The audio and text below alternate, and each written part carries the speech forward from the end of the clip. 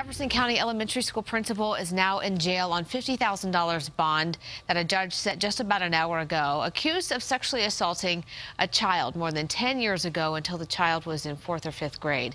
Stephen Wygum is the principal at Ute Meadows Elementary, and we talked to a parent of kids who go to that school who went to the hearing to find out some more information. He describes what it felt like to learn that news.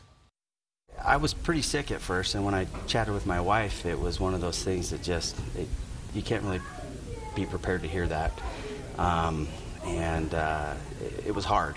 The kids they had heard some things and they had some questions. Well, investigators say no children at Ute Meadows are among the victims.